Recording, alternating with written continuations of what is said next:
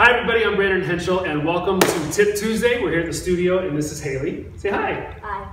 So what we're going to do today is we're going to show you guys this little, I don't even know what the exact name is. I've been doing it my whole life. It's like this capoeira kick. B-boys have been doing it for decades.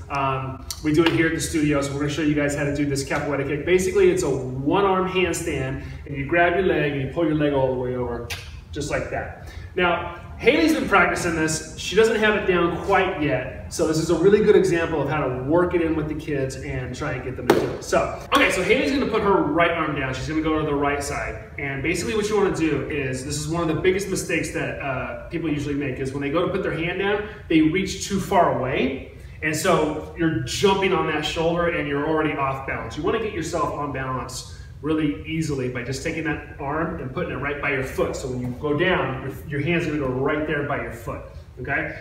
Here's an easy way to spot the kids as they do it. Put my hand, hold it tight, nice and tight. Okay, so I'm gonna hold her up like this so she doesn't fall over in case her leg goes behind her or something. She's gonna put this arm right down by her foot. She's gonna take that left leg and she's basically just gonna do a batma. She's gonna take that leg and just go whack and kick the side of her head. All right, go ahead and stand up.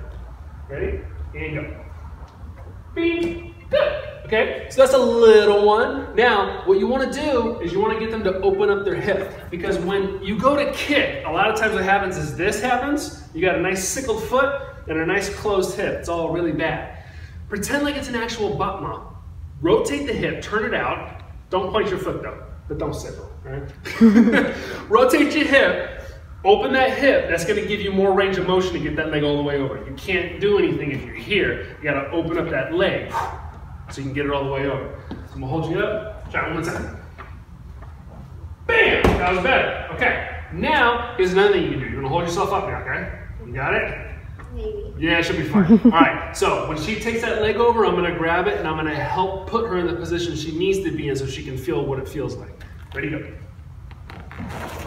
Right here. Okay, bend that knee. There you go. Now, don't arch your back. There you go, this way. Right there. There you go. Okay. And then you can just yank them back up. So you could tell that her leg, when it was going over, she was arching her back. So her leg was going behind her head. That's going to throw you off balance. You want to make sure that that foot gets right in front. Try one time. There you go. Right in front. Bam! There you go. When you take their leg and you kind of pull it over, it helps them balance, helps them get right up on top of that shoulder. Also make sure you're pushing through the shoulder as much as you can. Great job.